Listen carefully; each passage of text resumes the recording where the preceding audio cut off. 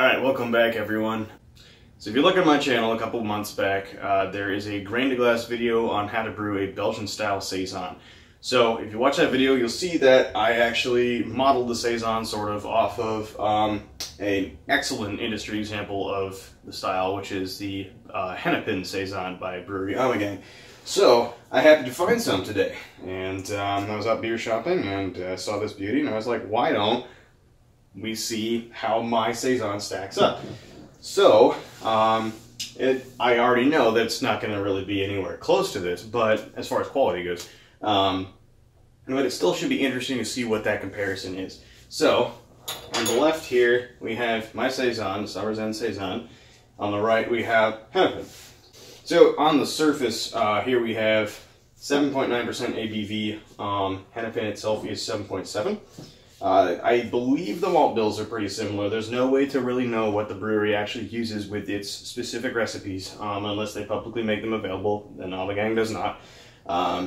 However, they do say what spices they put in there, which is the ginger, coriander, orange peel, and grains of paradise, and I used the same exact stuff in mine. So let's just see what it looks like. So mine first.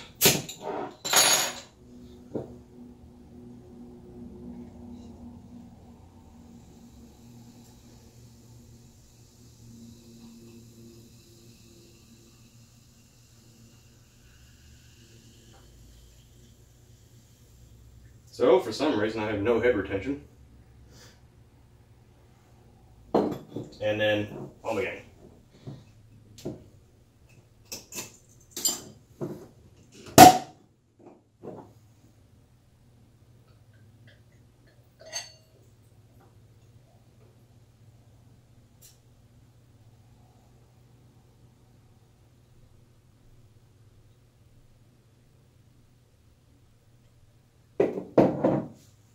Alright, so, let's see.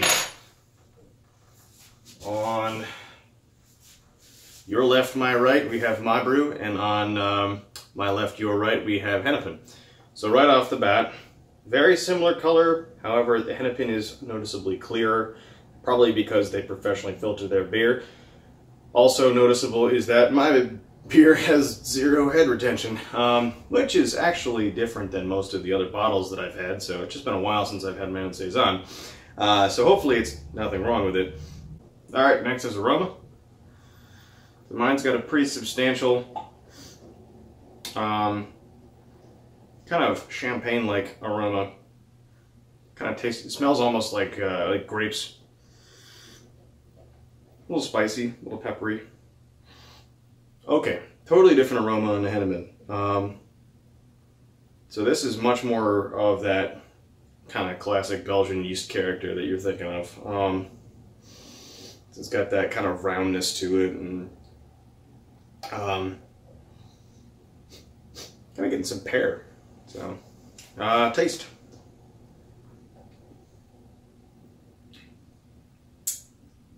Not bad. Yeah. Well, it's certainly not infected. That wasn't a bad bottle, it's just bad head retention. So yeah, it's extremely dry. Very champagne-like in taste as well. Rolls right over your tongue.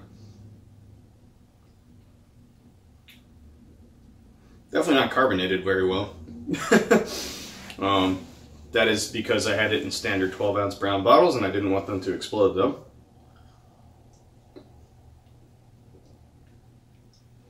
A little bitter, a little quenchy. You know, it's got a little bit of tartness to it, but nothing too extreme for what it is.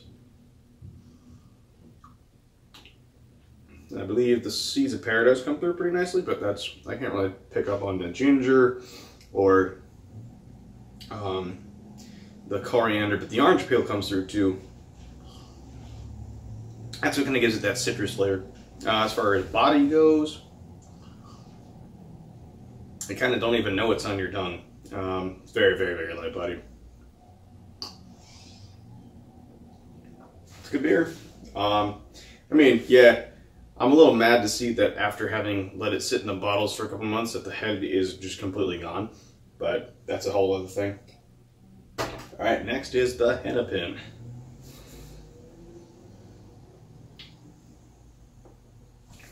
All right, so right off the bat, this is a much more well-rounded beer.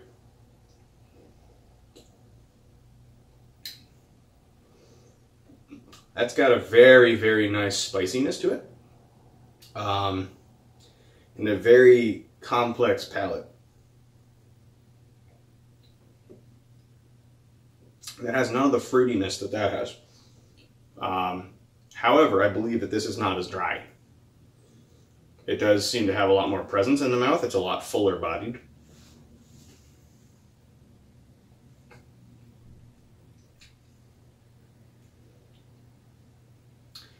Yeah, so it definitely has a very strong yeast characteristic that does not have. So the Y yeast, I want to say 3724 was the number, but I used Belgian Saison Y yeast in this, and Ommegang has their own proprietary like super strain of awesomeness. So unfortunately there is really no way to duplicate that.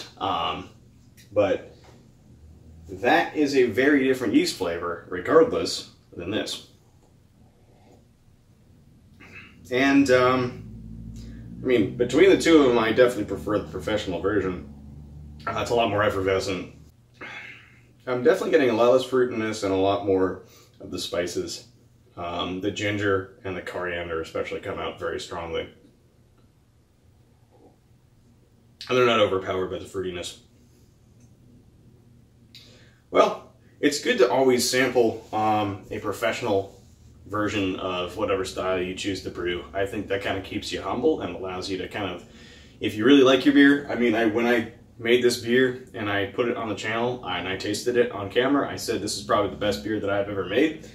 That still might be true. However, it's definitely not the best beer out there, you know, and it's important to stay humble. So enjoy, you know, be sure that you always grab yourself a well-made beer every so often, just to remind yourself that you're not top of the world as far as brewing goes, but also to give you a little inspiration and a little bit of a reason to keep brewing and keep seeing how much better you can get. So I think I'm going to try and use a different yeast in the Saison next time. So the T58 dry yeast, Belgian style dry yeast, it gives off a lot more of the peppery characteristics that I'm getting in here. So I think I might actually try to switch out that yeast and brew the Saison with that. Might not get as dry as I did with the 3724, but there's nothing wrong with that because the Saison is a very broad style, of course.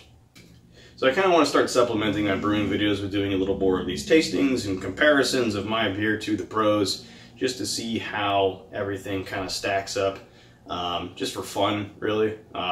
9 times out of 10, my beer is going to lose that competition, but it's still interesting to see those nuances and see those differences and get an appreciation for what that style is. So if you like this sort of thing, please comment, like, subscribe, and let me know what your thoughts are, as long as they are civil, and I will catch you in the next one.